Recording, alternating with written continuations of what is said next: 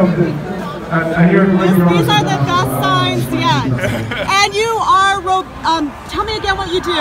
Surgical robots. Surgical robots. Yeah. And this could save our lives in the future. It is saving our lives, and it's going to save more. 2,000 surgeries a day right now. 2,000? Yep. With surgical robots? 2,000 surgeries done with surgical robots. Done every day with it.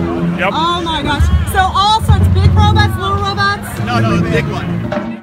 Let's go the voice memo first. Tell me if you want to know your name or just why you're here. Sure, yeah, my name is Reza Ghasemi. I'm here because I'm a human, and science is really the one thing that all of us benefit from. It doesn't matter if we believe in it, it's there. Right. And everyone on the planet is better off because of science. From medical to technical innovations, the pursuit of science is one thing that should bind us all together as a human race. Right. And I work on surgical robots. You do? All of us do. You do the robots? Yeah. Oh, wow. So, I have a book. I will give you the information, but I have a lot of robots in my book. Oh, really? Awesome. Yes. But yeah, so we care a lot about science and technology because we care about humans. Yes. Yes. That's why we're here. So the rhetoric we've seen in the less than 100 days, right?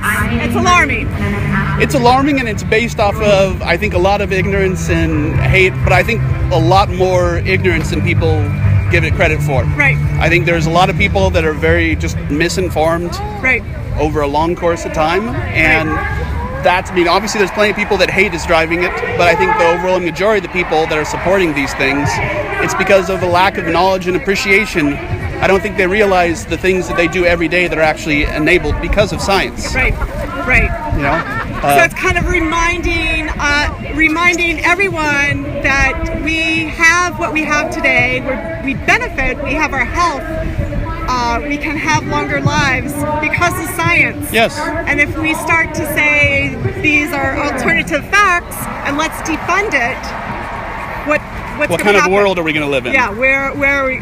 Yeah. Yes. It could be scary. Yes, and notice they're not defunding stuff that benefits large fossil fuel, companies, stuff like that.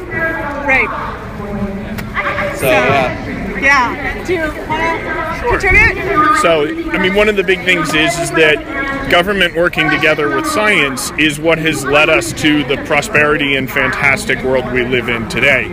As part of making these signs, I did a bunch of research. We've seen an 80% reduction in fatalities per mile traveled on the road because of safer cars, seatbelts, airbags, drunk driving laws, all science-based decisions. Right. We've seen a 80% reduction in child and infant mortalities due to the medical research and antibiotics and vaccines and things like that. We see clearer skies, better water. All of this is when government works together with science based on the data to find the solutions that work. And that's all we want. Why would you do anything other than pay attention to the facts? Right.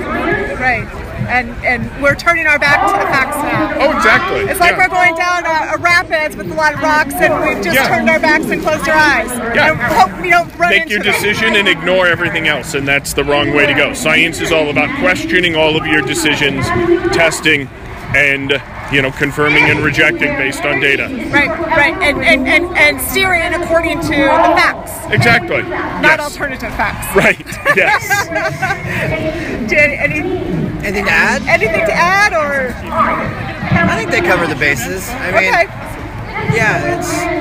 I'm blown away at where we're at right now, given the arc that we've been going down for the last 20, 30 years. The fact that we could have a con man talk his way into this position and put so many valuable things at risk is something I'm still coming to terms with. That's unbelievable. Yeah. And frightening. Terrifying. Terrifying. Yes. But motivating. Very motivating. Very so motivating. This is helpful that we have these. I've never done anything like this before. Personally, it's kind of cathartic for me, but it's also very. It instills a great level of hope when I look over there and see how deep the people go. Yes. That makes me feel really good. Yes. That there are lots of people here, and we're not going to go away. Like, we don't just show up for this. Yep. We're going to continue to chip away at whatever forces put us here. Absolutely. We'll figure it out. Mm-hmm. Yeah. There's I actually left my last job because I worked with a team that was led by a guy who was more interested in fantasies that he had created in his head as opposed to the scientific results of what we were doing. Okay.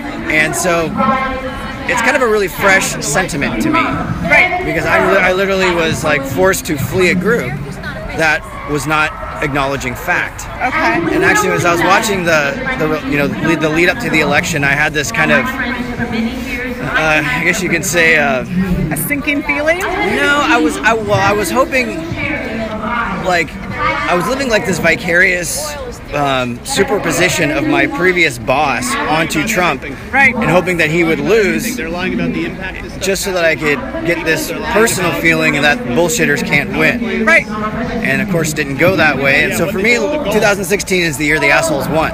Right. And the boss, and then Trump. Exactly. Wow. And so now it's really time to sift. I've sifted through my network. Right. And the tertiary friends that were kind of shitheads are now no longer in my daily dialogue. I've really made a conscious effort to focus on being wholeheartedly results driven in new ways in my life. Okay. And I'm still figuring out how to do that. But, without getting too personal. Right, no, I'm totally with you. I lost my job 2 weeks before Christmas because of the swamp training in advance of Trump. So I've done. Really? Yeah. I know. I agree with you, 100%. Yeah. Let's get rid of the systems and the people and the diluted thinking that doesn't work. Let's focus on what does work, and let's bring what does work. Let's bring our voices together. Us that are here, that are conscious, that are trying to make change. Yes, Let's weave us together. Absolutely, and I think before all this stuff went down with me last year, I was complacent. Yes. Because there's only so many things you can focus on at a given time. Absolutely. And priorities change. And as a result of the events of last year, I've become much less complacent with regard to accountability. Right. So now, I heard this at the Women's March too. Yeah. Complacency leads to fascism and leads to bad results. So let's wake up. Things that we knew were important, now we know are really important. And it's never too late. It's never too late. We can change this. All right. What's your name?